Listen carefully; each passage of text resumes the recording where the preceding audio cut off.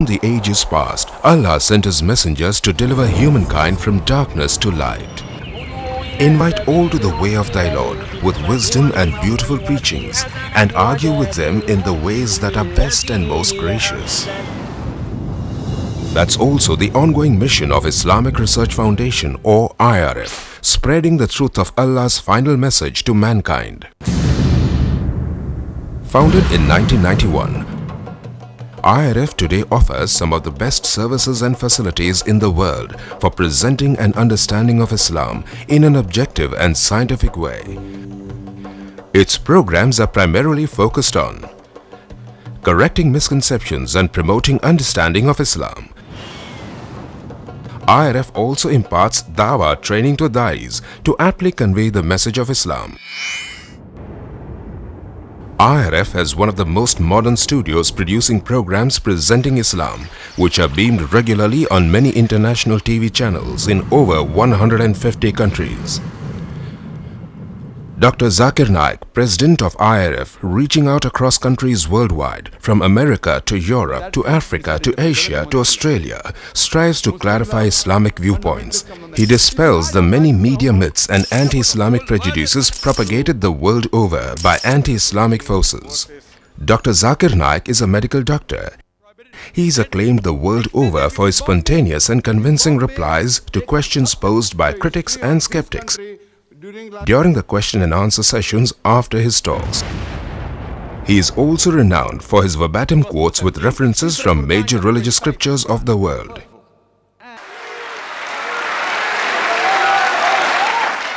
Dr. Zakir and other faculty of the IRF train many dais in effective dawah techniques. IRF's website provides free dawah training material for you to download and become an effective dai yourself. Dr. Zakir Naik's talks are available on audio and video, cassettes, CDs and DVDs the world over. IRF today is creating a change in the hearts and minds of millions of Muslims and non-Muslims worldwide towards a proper understanding and respect for Islam. Have a question or doubt about Islam and its teachings? Now you know. One of the best resource centers to get convincing answers from is Islamic Research Foundation, 5658 Tandil Street, North Dongri, Mumbai 400009, India. Phone 2373-6875. Fax 9122-2373-0689. Email islam@irf.net. For more information, log on to our website www.irf.net.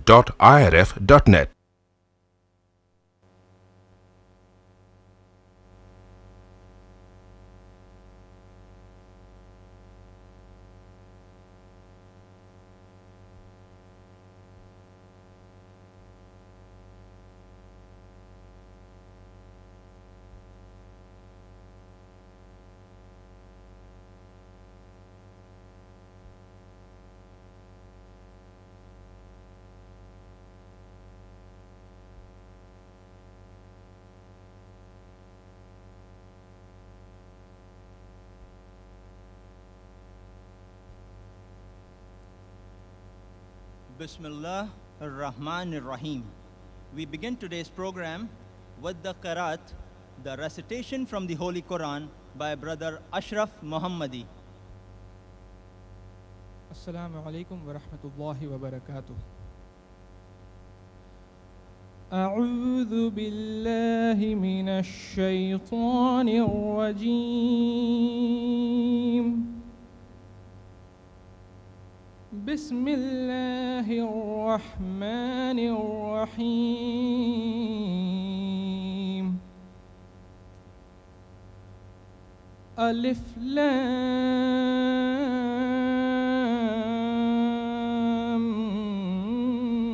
ميم. تنزيل الكتاب لا ريب فيه من رب العالمين.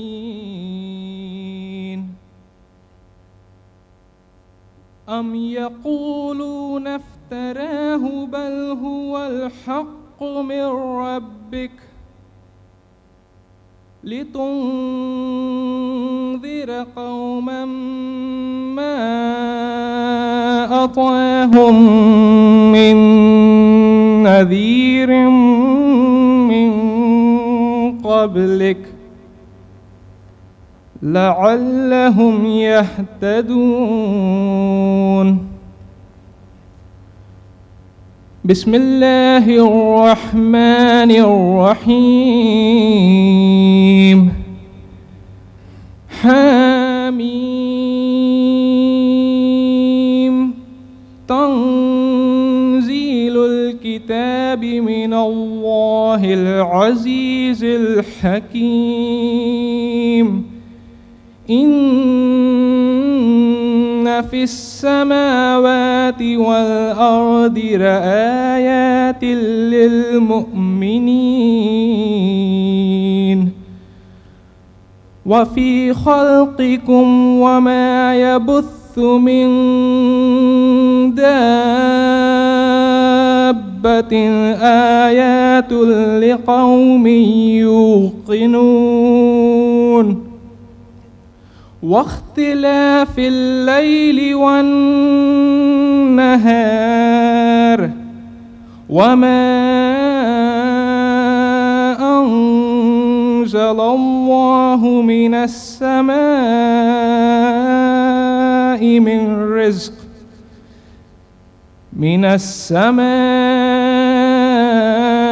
من رزق فأحيا به الأرض بعد موتها وتصريف الرياح آيات لقوم يعقلون.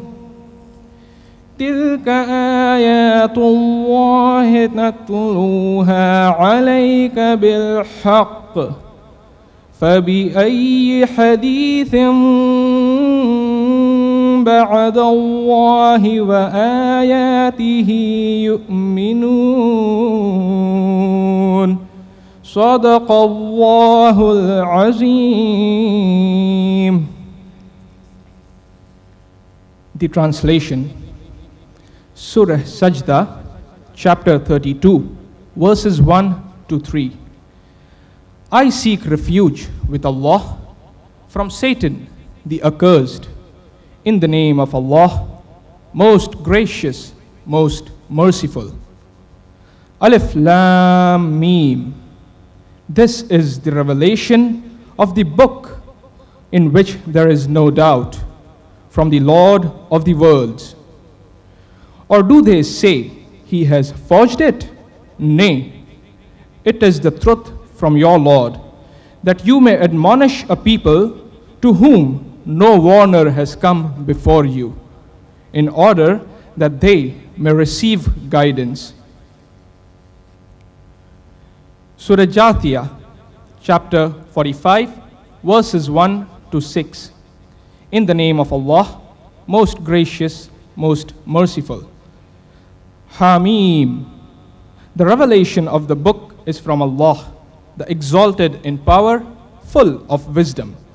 Verily, in the heavens and the earth are signs for those who believe. And in the creation of yourselves and the fact that animals are scattered through the earth are signs for those of assured faith. And in the alternation of night and day, and the fact that Allah sends down sustenance from the sky and revives therewith the earth after its death, and in the change of winds, are signs for those that are wise. Such are the signs of Allah, which we rehearse to you in truth. Then in what exposition will they believe after rejecting Allah and His signs? Verily, Allah speaks the truth. Our chief guest for the day, Mr. Rafiq Dada, the distinguished guests of honor, respected elders, our special guests who have come from other cities of India today, as well as those who have come from abroad. brothers and sisters, I, Dr. Muhammad Naik, welcome all of you with the Islamic greetings. Assalamu alaikum. May peace be on you. I am your host and coordinator for today's program, organized by the Islamic Research Foundation.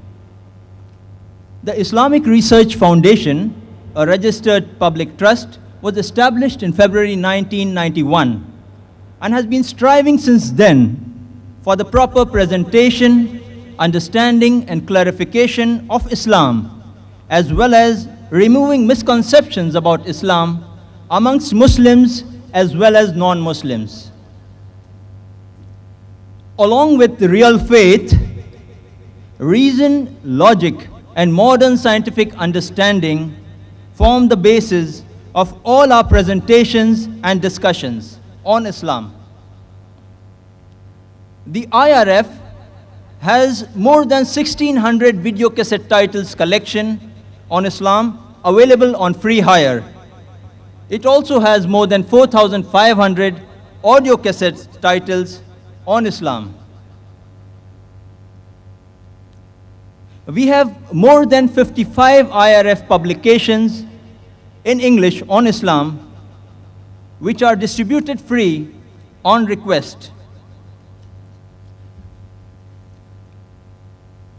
MashaAllah, we have lately been receiving excellent response from the cable television operators in Bombay and the viewers for our video cassettes. In addition, the IRF also has many ongoing charitable, educational, and other aid programs. You may wonder, why have a talk on, is the Quran God's word? Today, as you would know, Islam in its resurgence continues to shape events around the globe, having contemporary relevance. Its main constitutional book of guidance is the Holy Quran. It is the basic unifying and transformational source for Muslims. And lately, the Quran has been more subjected to mischievous misquotations, criticisms based on half-truths and out-of-context remarks, as well as illogical and unscientific false allegations by ill-informed or biased persons in the West as well as in India. Therefore, the Islamic Research Foundation has thought it fit to hold this public talk today on Is the Quran God's Word by Dr. Zakir Naik. Our objective is to critically analyze the topic as well as keep it open to question in public. At the end, we leave it to you, O members of the audience, to judge right from wrong. Our chief guest for today, Mr. Rafiq Dada, is an eminent authority on constitutional law and a leading senior advocate in India. In 1966, he stood second in the LLM exams of the University of Bombay.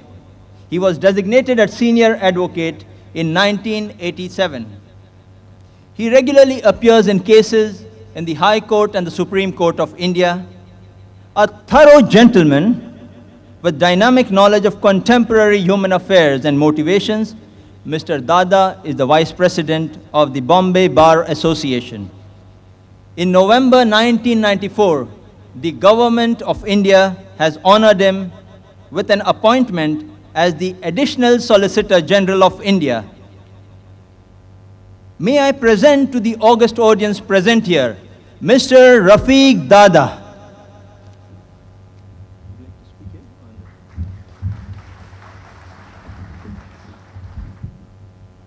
Assalamu alaikum. Dr. Muhammad Naik, the speaker of the day, Dr. Zakir Naik, distinguished members of the audience, ladies and gentlemen. I stand before you in all humility, for I am but very small in this great hall of knowledge. But small as I am reminded of that little story of a fisherman who went one early morning before the sun came out.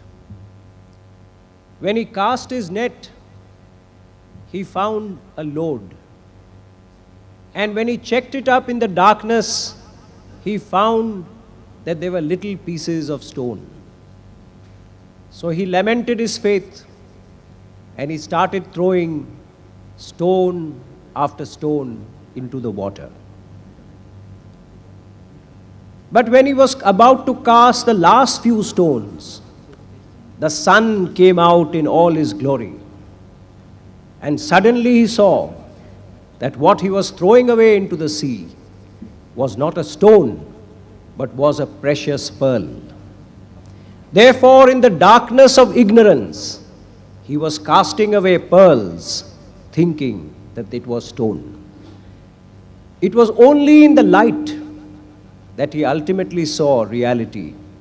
And then he lamented his faith that all the darkness which had gone by in the previous time had been wasted and he had given away something so precious.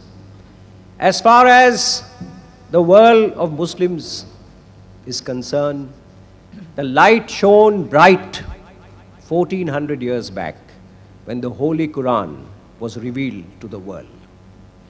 It is an article of faith with every Muslim that the Holy Quran is the word of God. There is no debate possible on the subject.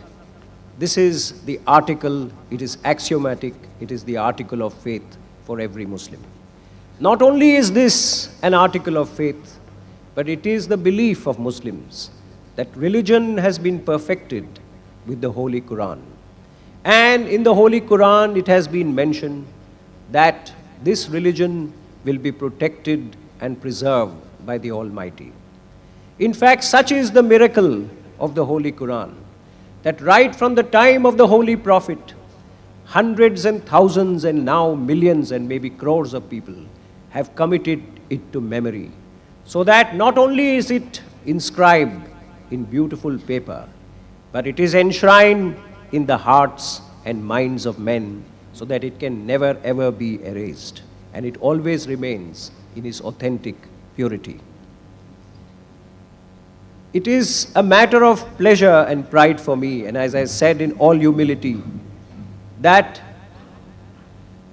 you have considered me fit to stand before you and say all this. I say that it is necessary to meet and talk about all this, because we are living at a time which the scientists have called the age of calculators and Philistines. Science has been used to denigrate religion, and therefore it is necessary to reiterate some of the verses of the Holy Quran which point out to the scientific base which one finds in it. Dr. Maurice Bucaille is from the French Academy of Science. On 14th of June 1978, he addressed a big gathering in London. His subject was the Holy Quran and modern science. He referred to various verses from the Holy Quran, and he established with great conviction that what was mentioned 1400 years back has now been found by science. For instance, he mentioned that the Holy Quran mentioned the fact that God Almighty, Allah Almighty, had created the day and the night, the sun and the moon, each moving in its own orbit with its own motion. This was revealed at a time when the major part of the world, or perhaps all the world, believed that the world was flat, and anyone who had the courage to talk about anything to the contrary was either slaughtered or executed, or was told that he was a heretic. Likewise, it has been mentioned that with the power of Allah, if human beings can penetrate the heavens and the earth, they shall do it. This was also mentioned at a time when the world perhaps did not even know a bullock cart. And the question of going into the heaven was nothing but a distant dream. All this was revealed 1400 years back, and Dr. Maurice Bucaille pointed this out in the seminar in London. It is difficult to comprehend the great subject that is going to be talked about today, but we have a very distinguished speaker, Dr. Zakir Naik. Most people are familiar with his speech and with his great knowledge. Dr. Zakir Naik, as you all know, in a short span of 30 years, has delivered innumerable discourses on various religious subjects. He has spoken to audiences, many and hundreds of audiences in the country, and also audiences abroad, like in South Africa. He has visited various parts of the world, the UK, the USA, Germany, France, Switzerland, and various other parts of the Middle East and Far East. In fact, one of the great thinkers of recent times, Dr. Ahmed Deedat, with great pleasure called Dr. Naik Deedat Plus. So we have Deedat Plus before us, and we have this vast subject. I pray to the Almighty that we have the strength, we have the humility, and that He may shower us with His blessings and His glory. Thank you very much.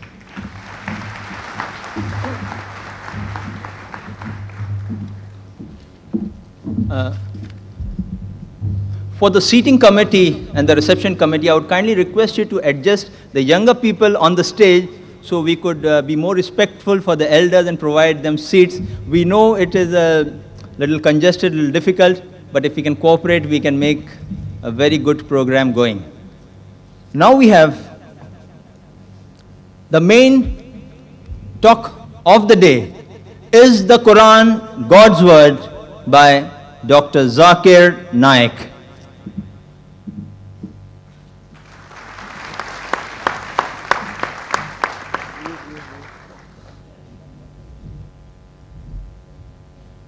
أعوذ بالله من الشيطان الرجيم بسم الله الرحمن الرحيم أفلا يتدبرون القرآن ولو كان من عند غير الله لوجدوا فيه اختلافا كثيرا بسم الله الرحمن الرحيم سنريهم آياتنا في الآفاق وفي أنفسهم حتى يتبين لهم أنه الحق أولم يكفي بربك أنه على كل شيء شهيد بسم الله الرحمن الرحيم رب اشرح لي صدري ويسر لي أمري واحلل عقدة من لساني يفقهوا قولي.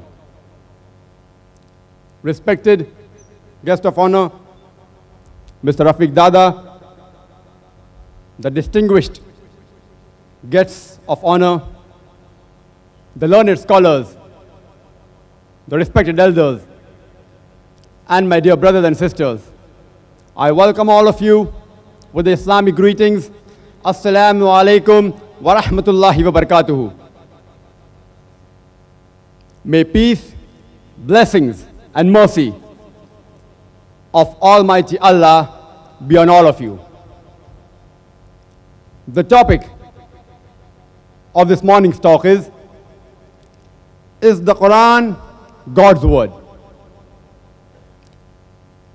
Many people have a misconception that Prophet Muhammad, may peace be upon him, was the founder of the religion of Islam. In fact, Islam is in existence since man first set foot on the earth. God Almighty has sent several revelations and messengers to this earth. All the previous prophets sent by Allah subhanahu wa ta'ala were meant only for their people and their nation. And the complete message was meant for a particular time period. That's the reason. That's the miracle they performed, like the parting of the sea, like raising the dead to alive, convinced the people of that time, but cannot be examined and verified by us today. Prophet Muhammad, may peace be upon him, was the last and final messenger of God Almighty. sent to the whole of humanity. And his message is meant till eternity. The Quran mentions in Surah Al-Anbiya, chapter number 21, verse number 110, وَمَا أَرْسَلْنَاكَ إِلَّا رَحْمَةً لِلْعَالَمِينَ, that we have sent not thee, but as a mercy to the whole humankind, as a mercy to all the worlds. Since Prophet Muhammad, may peace be upon him, was the last and final messenger, and his message was everlasting, that's the reason the miracle given to him by Allah subhanahu wa ta'ala should also be everlasting and examinable by us at all the times. Though Prophet Muhammad, may peace be upon him, performed several miracles which are mentioned in the hadith, that is the traditions, he never emphasized them. Though we Muslims believe in all these miracles, we only boast of the ultimate miracle given to him by Allah subhanahu wa ta'ala, that is the Holy Quran. Al-Quran is the miracle of all times. It proved itself to be a miracle 1400 years ago. It can be reconfirmed today and forever. In short, it's the miracle of miracles. Probably the only point common amongst the people, whether they be Muslims or non-Muslims, is that the Quran was recited the first time by a man born in the city of Mecca in Arabia in the 6th century by the name Muhammad, may peace be upon him. Regarding the source of the Holy Quran, there can be basically three different assumptions. The first is that the Holy Quran, its author is Prophet Muhammad, may peace be upon him, himself, consciously, subconsciously, or unconsciously. The second assumption that can be is that Prophet Muhammad, may peace be upon him, he obtained it from other human sources or from other religious scriptures. And the third is that the Holy Quran does not have a human author, but it is verbatim the word or the revelation of God Almighty. Let us examine today all the three basic assumptions. The first being that Prophet Muhammad, may peace be upon him, was the author himself, consciously, subconsciously, or unconsciously. It is highly abnormal to challenge the testimony of a person who disclaims the responsibility of any great work, whether it be literally, whether it be scientific or otherwise. But this is exactly what the Orientalists do, who doubt the origin of the Quran when they say that Prophet Muhammad, may peace be upon him, was the author. The Prophet never ever claimed that he was the author of the Quran. In fact, he always said that it was a revelation from Allah subhanahu wa ta'ala. To think otherwise is illogical and would mean that he was telling a lie, God forbid. History tells us that never has the Prophet been ever reported of telling a lie till prophethood. That is till the age of 40. And all the people acclaimed him as a person who was honest, who was noble, who was chaste. No wonder they gave him the title Al-Amin, the trustworthy, friends and foes alike.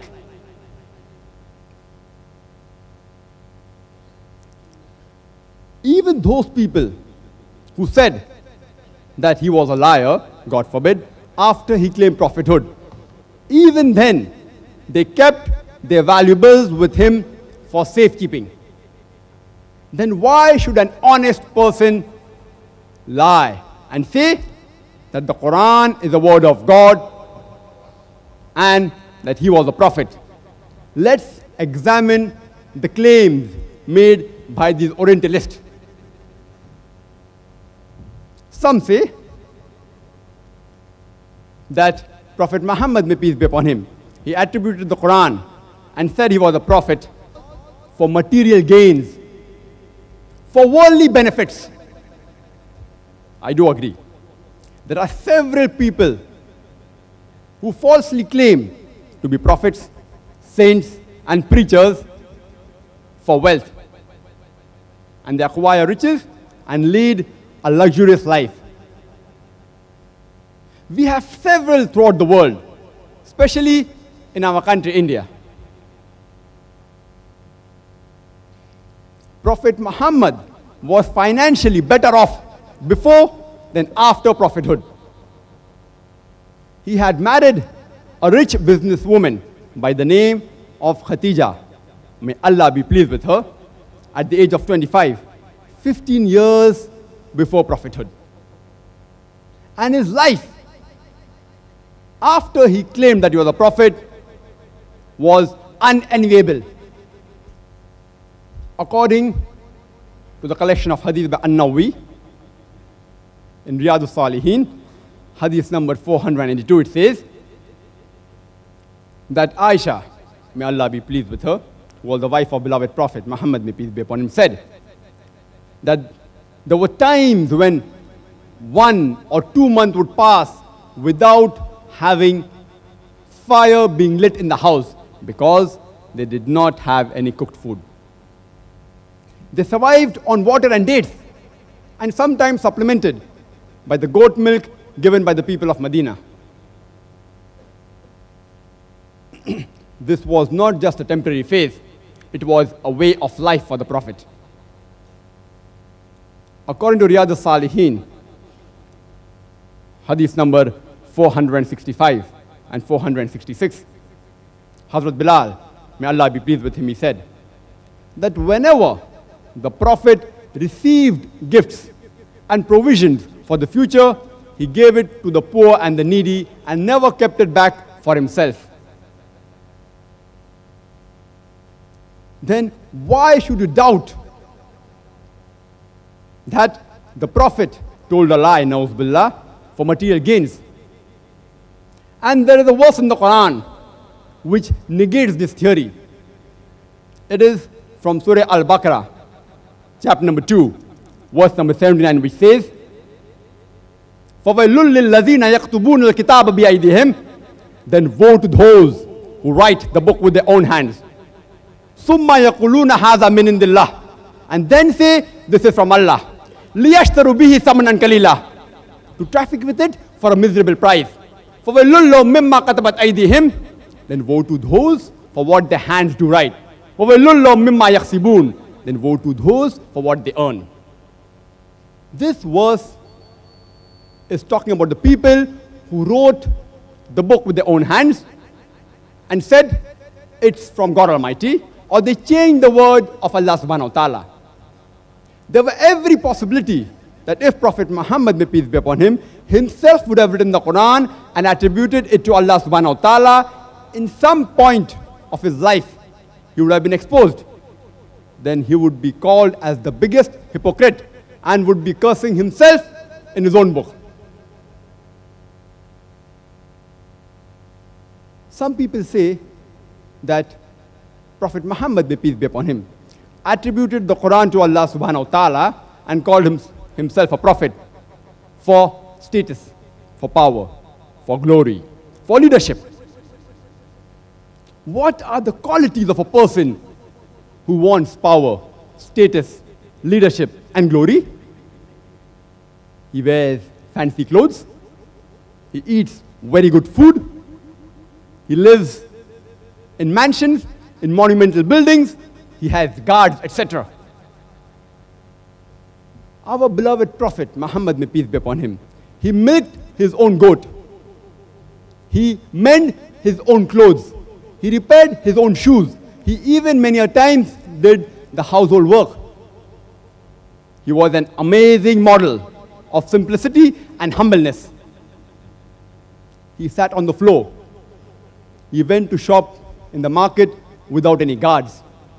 Even when the poor people used to invite him, he used to dine with them and eat graciously whatever was given to him.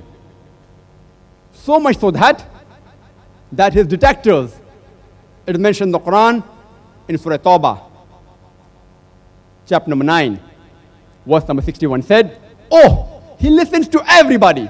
What kind of a person is this? He listens to every Tom, Dick and Harry." Once, when a representative of the pagan Arabs by the name of Utbah, he came to the Prophet and said, "If you give us this claim of prophethood, we will give you all the wealth in Arabia. We will make you the leader of Arabia and crown you the king. Only thing that we want is that you should give up this message that there is only one God." And the Prophet refused by the revelation of the Quran from Surah Fussilat, chapter number 41. There were several attempts made. Once through his uncle Abu Talib, that you give up your message and we will make you the wealthiest man in Arabia. The Prophet said, "Oh my uncle, even if they put the sun in my right hand and the moon in my left, I will not give up this mission until I die."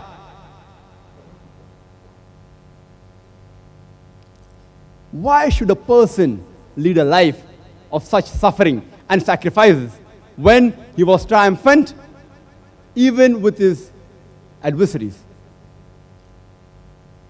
And he was so humble and noble that at all the times of victory, he always said, "It is due to the help of Allah subhanahu wa ta'ala and not my own genius." Some of the Orientalists, they come up with a new theory that the Prophet, he was suffering from mythomania, God forbid. Mythomania is a mental disorder in which a person tells a lie and he believes in it. So they said that Prophet Muhammad, may peace be upon him, told a lie, na'uz billah, and he believed in it. If a psychiatrist has to treat a mythomaniac, he will pose him with facts, because these people can't face facts. Suppose a person says, "I'm the King of England." The psychiatrist will not tell him that he's crazy, he's mad. He will say, "Okay, if you're the King of England, where's your queen?" He will say, "She's gone to my mother-in-law's place." "Where is your minister?" "He has died." "Where are the guards?" The moment you keep on posing facts, finally the mythomaniac will say, "I think I'm not the King of England." The Quran does the same. Quran poses the people with facts and questions. In fact, it is not Prophet Muhammad, may peace be upon him, who was a mythomaniac. It is these people who are actually mythomaniacs, because they say that the Prophet lied and they believe in it. And Quran treats such people by posing facts, by posing questions. If you doubt, if you think that the Quran has been forged, do so and so thing. If you think that Quran is not from Allah subhanahu wa ta'ala, what about this? It poses several questions which we will be dealing with, inshallah, during the course of the talk. Some have come up with a theory called the religious illusion theory, or the subconscious theory, in which the Prophet, they say, na'uz billah, used to from his subconscious mind, he derived the Quran unknowingly. And some of them said he was crazy, God forbid. Let's analyze their claim. A person, if is suffering from this disease or if he's crazy, they fail to realize that the Quran was revealed during a course of time which was 23 years. The Quran was not revealed at one time. It was revealed over a period of 23 years, in stages, part by part. If this Quran, as they claim, is from a mind which is subconscious or a crazy mind, it could not have been so consistent. And neither can a person be under the false impression that he is the prophet when everything is coming from his subconscious mind for a period of 23 years. There are several facts in the Quran which can disprove this. For example, Quran mentions about several historical events which no one at the time of the Prophet knew. There are several prophecies which are mentioned which have been fulfilled. There are several scientific facts which were unknown that time and has been confirmed today. It is impossible for these sort of facts to come out from a subconscious mind or a crazy mind. And the Quran testifies in Surah Araf, chapter number 7, verse number 184. Do they not reflect that their companion is not one possessed with evil, but he is a perpetuous warner? The Quran repeats in Surah Al-Qalam, chapter number 68, verse number 2. Thou is not, by the grace of thy Lord, crazy or possessed. It is said in Surah Takwir, chapter number 81, verse number 22. Your companion is not possessed and mad. So why should a person lie? It's not possible to discuss all the various theories put forward by them. If anyone has any new theory, they are most welcome to put it during question and answer time, and inshallah, I'll try my level best to clarify it. The second assumption is that the Prophet copied it from other religious scriptures, or he got it from some human source. One historical fact is sufficient to prove this theory wrong. That is, our beloved Prophet Muhammad, may peace be upon him, he was an illiterate. And Quran testifies in Surah Ankabut, chapter number 29, verse number 48, that thou was not able to recite any book before this book was revealed, nor was thou able to transcribe it before this. In that case, indeed, the talkers of vanities would have doubted. Allah subhanahu wa ta'ala knew that people would doubt the source of the Quran. That's the reason that in his divine wisdom, he chose his last and final messenger, Prophet Muhammad, may peace be upon him, to be an ummi, an illiterate, an unlettered prophet. Otherwise, surely, the talkers of vanities, the babblers in the marketplace, would have something to say. And if the Prophet was literate, the critics, the cynics, would have had some weight to say that the Prophet copied it from somewhere else and rehashed it in a new form. Nauz billah. But even this claim is denied. A point hardly big enough to hang a fly. And our Qari, Brother Ashraf Muhammadi, he recited the verse of the Quran from Surah Sajda, chapter number 32, verse number 1 to 3. Alif Lam Mim Tanzilul Kitab la Rayba Fi min Rabbil Alameen. Alif, Lam, Mim. This is the revelation of the book, without doubt, from the Lord of the worlds. Do they say he has forged it? Nay, it is the truth from thy Lord, so that thou may admonish a people to whom no warner was sent before, so that they may receive some guidance. The Quran is unlike any other religious scriptures, which has a typical human type of narration, like a storybook. How does the storybook begin?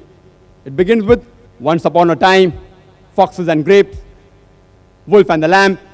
Similarly, if you read other scriptures, it says, in the beginning was God, he made the heavens and the earth. In the beginning was the word. It may say, now it came to pass as though so it happened. The Quran does not have such human narrations. In the beginning was so and so. And if you read the other religious scriptures, they have a typical sequence of the human narration. It talks about a particular person, it talks about his family, about the children, and the sequence runs in order. Chapter 1, chapter 2, it's in order. Quran too speaks about people and the family life, but it speaks not in a particular sequence like the human storybook. The Quran has its own unique style. It's a unique book.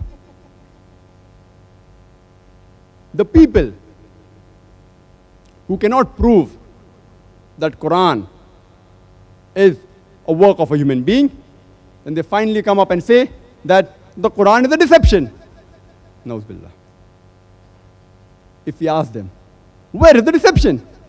They will not be able to point out a single deception in the whole Quran. People,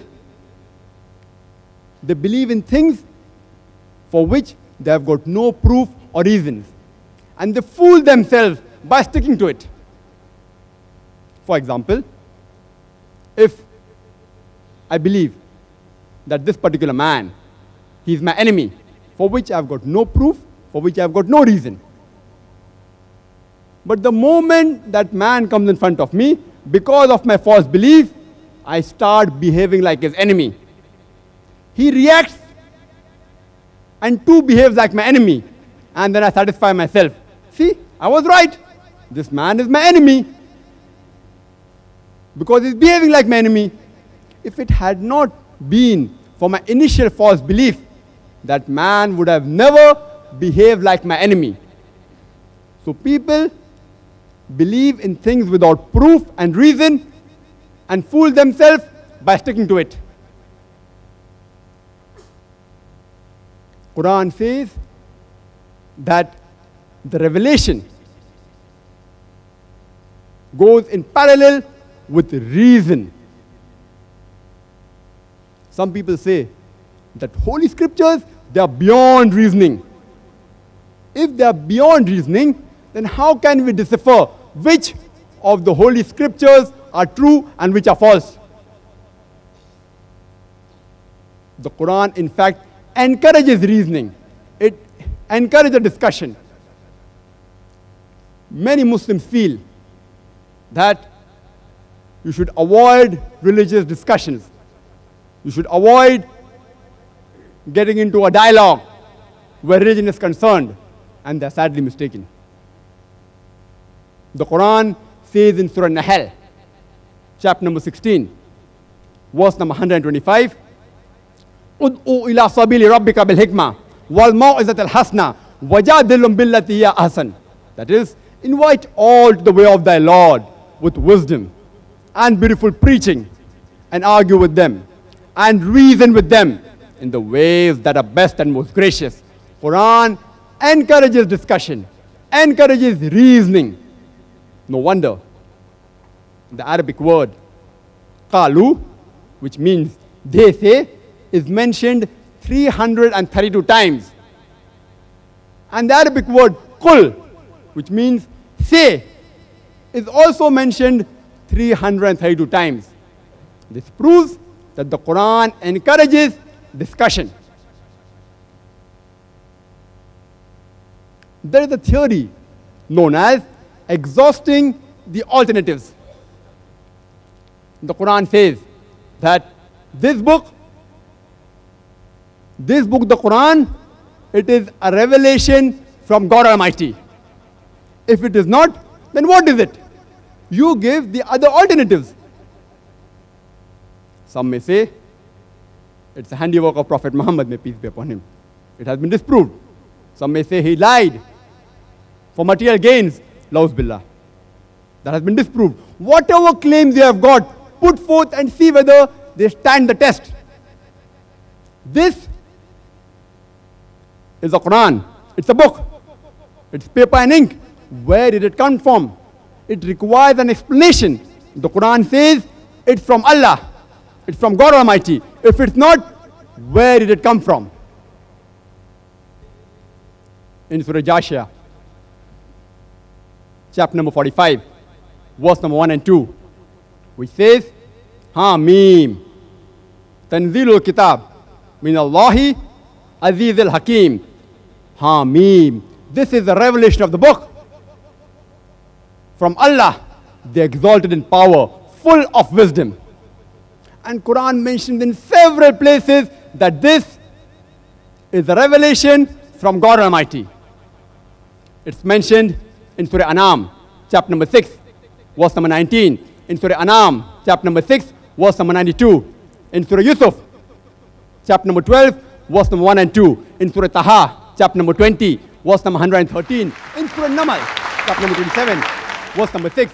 It's mentioned in Surah Sajda, chapter number 32, verse number 1 to 3. It's mentioned in Surah Yasin, chapter number 36, verse number 1 to 3. In Surah Al-Zumar, chapter number 39, verse number 1. In Surah Ghafir, chapter number 40, verse number 2. It's mentioned in Surah Jashia, chapter number 45, verse number 2. It is mentioned in Surah Rahman, chapter number 55, verse number 2. It's mentioned in Surah Waqia, chapter number 56, verse number 77 and 80. It's mentioned in several places. It's mentioned in Surah Insan, chapter number 76, verse number 23. In several places the Quran says, this is a revelation from God Almighty. If it is not, what is it? The scientific community, they have a different approach. If anyone has a new theory, they say, we don't have time to listen. And they have a reason for that. They say that if you have a new theory, don't bring it to me unless you have a way, unless you have a test to prove your theory wrong. Unless you don't have a way or a test to prove your theory wrong, I don't have time to waste with you. It's called as the falsification test. That's the reason that Albert Einstein, in the beginning of the century, when he gave a new theory, that I feel that the universe works like that. Along with that theory, he gave 3 falsification tests, saying that if you think my theory is wrong, do these 3 things and my theory will be proved wrong. The scientists, they examined it for 6 years and then said, yes, the theory of Albert Einstein is correct. That does not mean that he's a great person. It means he deserves a listening. Quran has several such falsification tests. When you get into a discussion in future with anyone regarding religion, you have to ask him that, do you have a way to prove your religion wrong?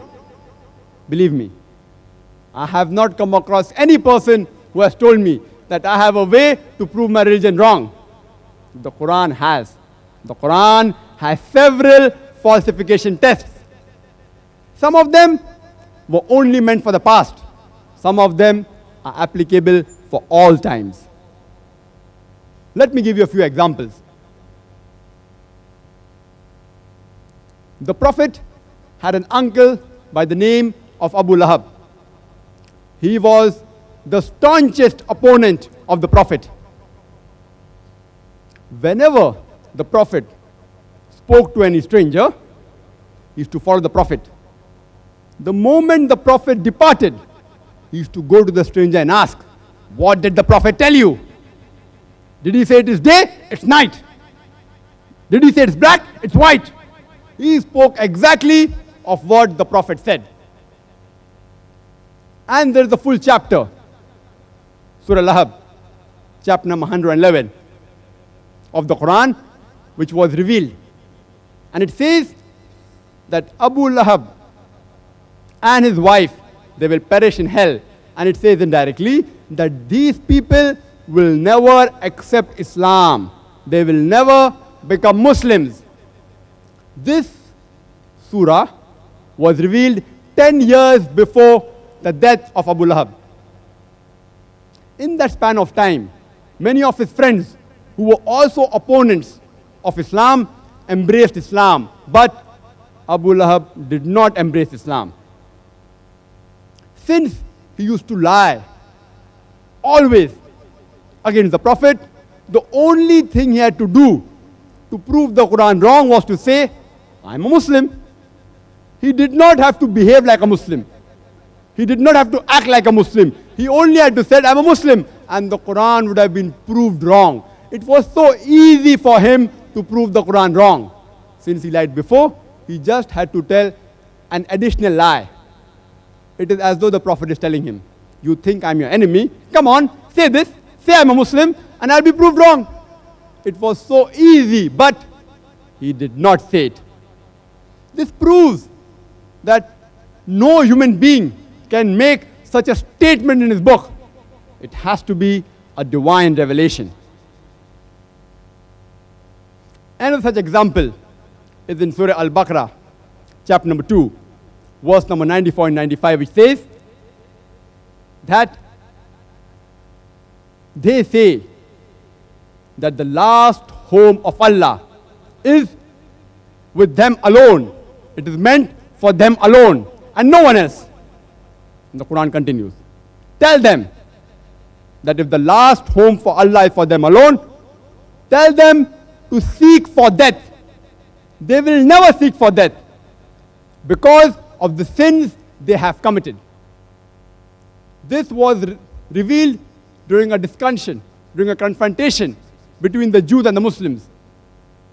And the Jews said that the last home of Allah, that is the paradise, is for the Jews alone and not for anyone else.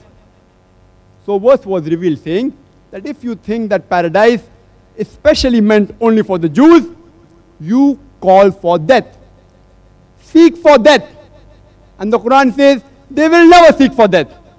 The only thing the Jews had to do at that time, any one of them, any one of those Jews, a single person would have come out and said, I seek for death.